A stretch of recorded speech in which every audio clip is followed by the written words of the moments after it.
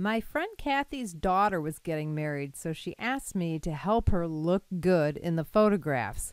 She's particularly sensitive about her double chin. I'm going to teach her a standing pose where almost every woman will look good.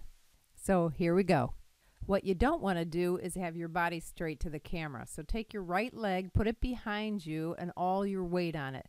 Your left leg is just for balance, and it should be pointed at the camera. Shoulders at a 45-degree angle. Hands basically on your hips. Just make sure they're nice and soft. Bend your elbows a little bit. Take a deep breath, sit up, stand up straight, and then kind of let it out and lean forward a little bit.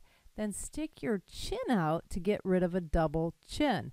Because the camera's two-dimensional, you won't be able to tell. Okay, here's Kathy on her own. All right. Right leg behind you, all your weight on that back leg. Left foot pointing at the camera. Shoulders at a 45-degree angle to the camera. Hands in front of the hips, not on the hips. Make sure the hands are soft. Bend the elbows. Lean forward slightly. Chin down. Stick it out a bit to get rid of that double chin. That's it. And with a little editing, voila.